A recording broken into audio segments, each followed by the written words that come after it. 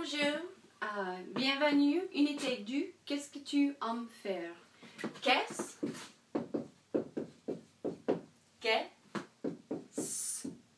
que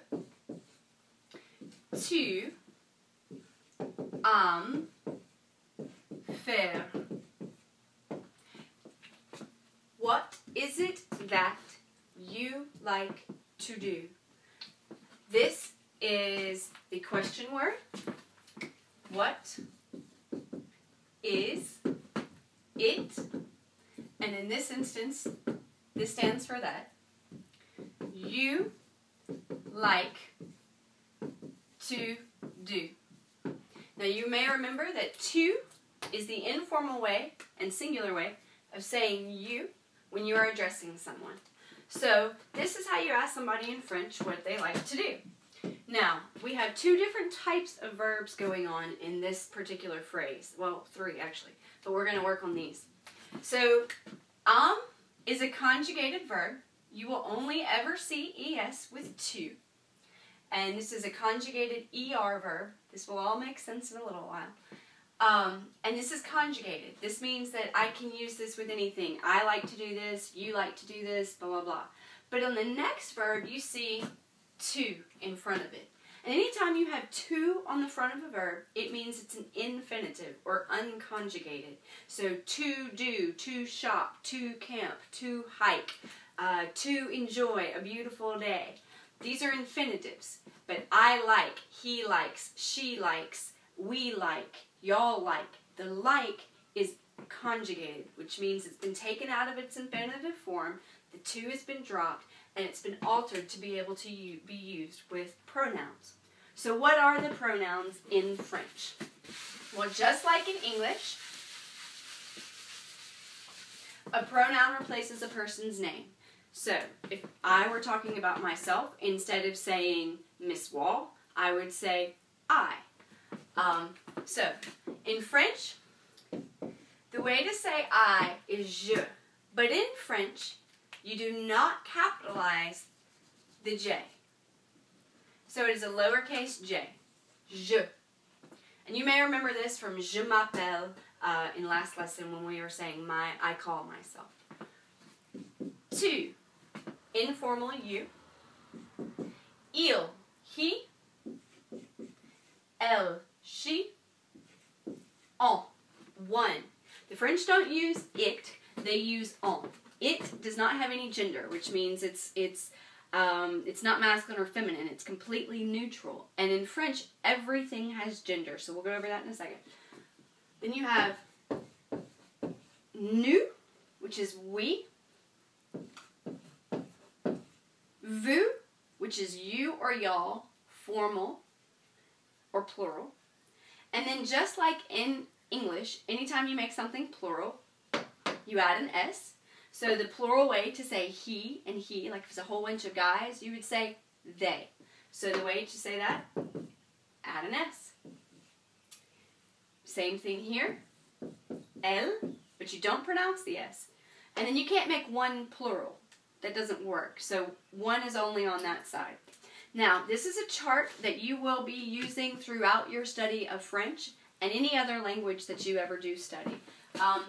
Believe it or not, you actually learned this when you were really little. You just don't remember it. So here is your chart.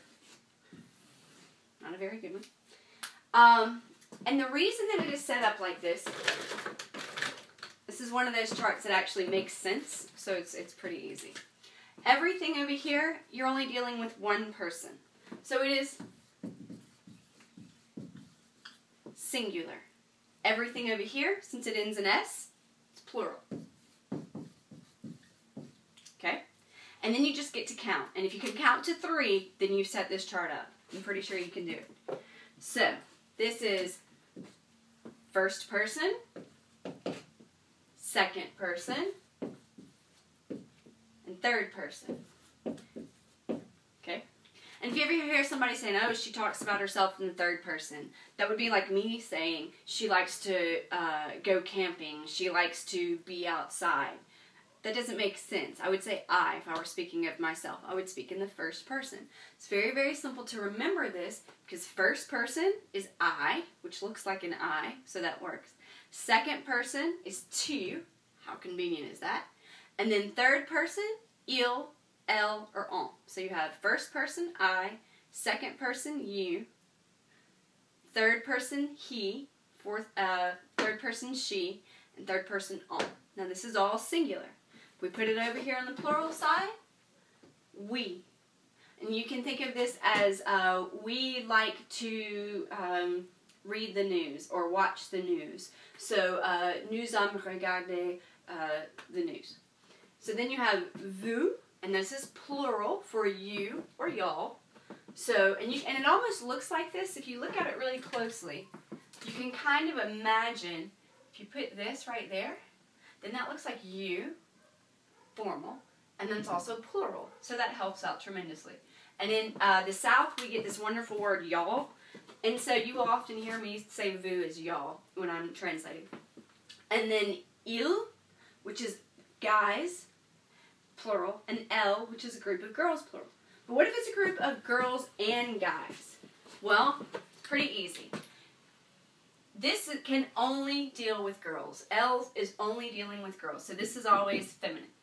Ils can be a group of guys or a group of guys and girls. So even if it's a room full of 100 girls and one guy walks in there, then it's suddenly ils. Okay? And girls, you know, if you have a whole room of girls and one guy walks in, the whole room changes, right? So it's going to change. It goes back to il. Alright? This chart must always be set up like this. You cannot change it if you run out of paper, or, oh, I'm just going to put this one over here because I ran out of paper, or, oh, I like it looking all linear. No. You have to set your chart up like this always. And it will be this way no matter what language you study. So get a good look at it. This is the chart that you need. Je. I'll get a marker that works too. Je. Tu.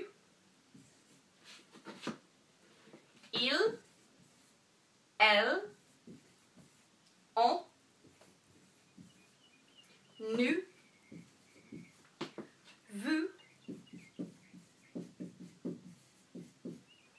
il,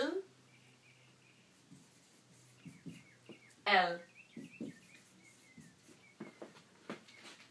Subject pronoun.